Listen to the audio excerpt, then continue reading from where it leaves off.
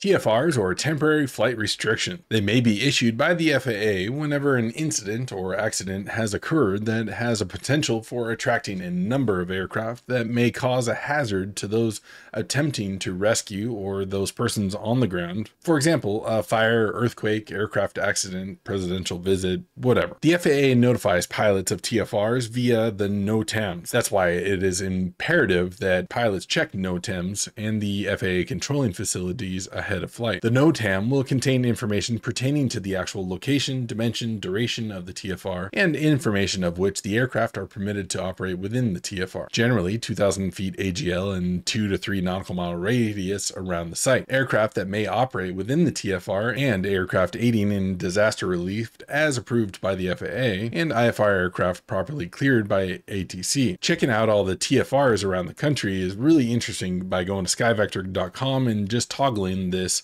layer of TFR, or temporary flight restriction. Realistically, if you want to check current and accurate TFRs, you need to go through 1-800-weather brief. But this is really interesting because I want to show you some stuff. Take a look at the different colors here and the different colors here. So this one is red and it's an active TFR. This one is orange and it's a presidential VIP or a VIP visit that's going to happen or about to happen. And so because it's the color orange, it's not active yet, but it will be soon.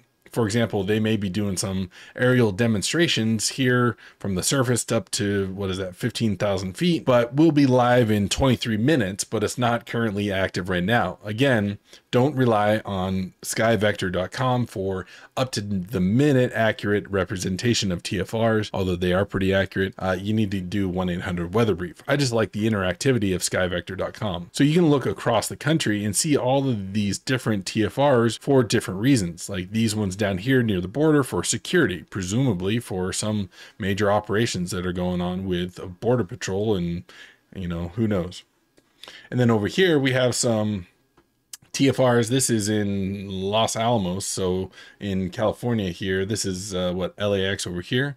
So we have a TFR for security, and we have a TFR that's coming up, this orange one, for a baseball game that's going to be live in 4 hours.